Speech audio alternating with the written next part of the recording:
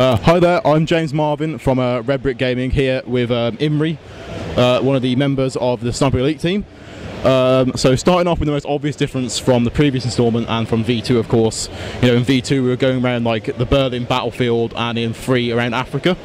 Obviously in 4 we're going around the Italy mountains and all that sort of stuff. And from what I've just seen in there and other previous fields, it does look stunning. So why did you guys at Rebellion decide to make the decision to go back to Europe in Italy and not somewhere else, for instance? Well, there was a lot of different areas considered for where the next area of the campaign could take place, and after some consideration we chose Italy. In my opinion, it was one of many good choices and I'm very happy with it. So it's good for the team generally to choose a location which has such lots more variety, because in Sniper 3 the desert environment obviously didn't give us the opportunity to have that many variations and different environments. So how exactly does the new locale like affect the design of the game? 'Cause obviously you know, the desert of Africa quite flat, Berlin obviously very city-based, Italy mountains, verticality. So are there any major differences in how Italy affects the like level design of the game at all? Well, I work in the user interface, so I wasn't really part of those decisions that were made on levels. But from my understanding, obviously the fact that the seaside, the mountainous and the city environments can be combined and kind of interchanged in various locations makes it much more interesting and makes it also much more opportunity to create exciting level layouts and exciting environments. There's also a lot of internal environments as well, where you move around inside structures, which is also very much fun. So if you work on the user interface as well, like what kind of major changes or any changes there are have you made to that to make it like, you know, a better experience for 4 over 3? Well, we completely rebuilt the menus for 4 based on the experience we got from previous games of the series, and some stuff like, for example, the sniper scope is something we're definitely proud of. It's a major visual improvement from the previous game, and I hope the players will appreciate it. Next question is, so some feedback from the previous game was like obviously the story and characters were like a bit weaker. Do you know how like in the 4th game how you're going to combat the criticism and make like the narrative and the characters more to the forefront and obviously, you know, a better experience overall for users basically? Well, a lot more emphasis was placed on the characters themselves, and I believe we have a lot stronger character lineup.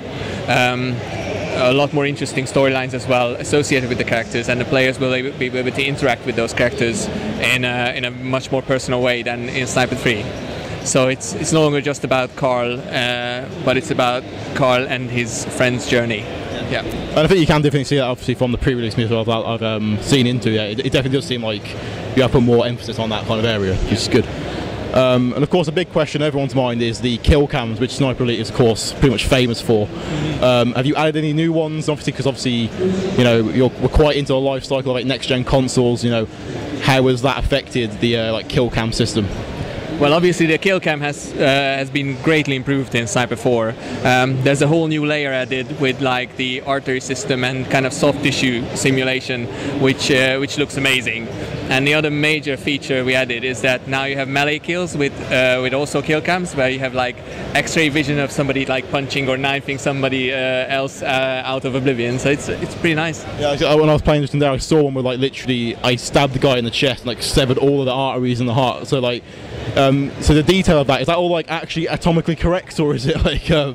Well, as close as we could make it, and obviously as you experienced it,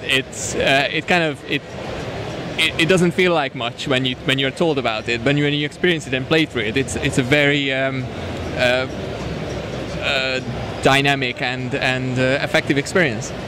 Another question is like, you guys have been noted as stating that the AI has vastly improved since the last installments of the series, like 3 and 2. Can you go into more detail about exactly what kind of changes have happened to make the AI a bit more like reactive and dynamic to the player's actions? Well, the AI has been completely rebuilt for this game, and we made massive changes on how the interactions happen between the player and the AI, and it's, to be honest, it's way too complex for me to go into details, but you just play the game, and the result is that you feel like the AI is alive when you do an action to attract attract their attention. They react in a much more believable way, and sometimes just much more fun to play through, and you don't feel as detached from the AI as before, which is a major achievement, and it just makes the game world a lot more alive. And obviously you guys are bringing back in the co-op modes and the multiplayer modes from 2. Yes. Have you got any word on like what kind of modes we can see, what kind of, like, you know, maybe maps, how it exactly all works and all sort of thing? Well, all the favorite multiplayer modes have come back. The entire campaign can be played as co-op as well. We kept Overwatch, which was a fan favorite multiplayer mode, which is an asymmetrical mode where one player played as a sniper and the other player played as an operative, who kind of helped each other out. There are custom levels built for that experience, so it's a very cool thing. And also survival comes back as a cooperative mode, which is a wave-based kind of live as long as you can kind of mode, which we improved hopefully in many ways the players will appreciate. So you mentioned obviously this co-op campaign. What kind of mechanics are added or changed in the co-op campaign compared to the single player? Well, it's a pretty straightforward experience.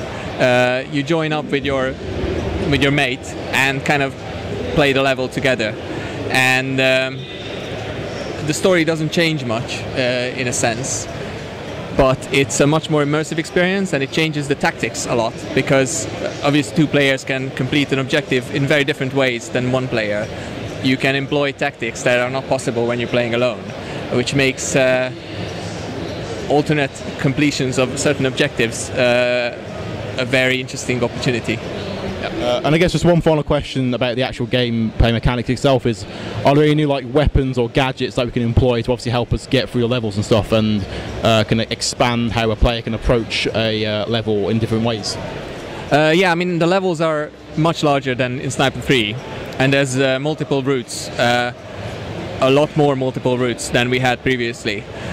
Because of the level size increase, we're allowed to make a much more open world, and the player can use some of the old items that were available in Sniper 3, but we have some new ones as well, which provide very interesting game mechanics for players to explore if they'd like to. We also placed great emphasis on the different playstyles, so sniper-heavy approach and stealth-heavy, melee-heavy approaches both work in certain occasions, but you get the best results if you kind of like mix and match to the particular challenge. That's been great, thank you very much for that. So that was Imre from Sniper Elite 4. Can you just tell us what platform it's coming out on and the exact release date for Sniper Elite 4 when it releases? It's February 14th, and it's coming out on the Xbox One, the PS4 and the PC. So that's great, thank you very much. Remember to like, comment, subscribe, all that kind of stuff, and we'll see you in the next video. And for more EGX coverage, subscribe to Redbrick Gaming. Thank you.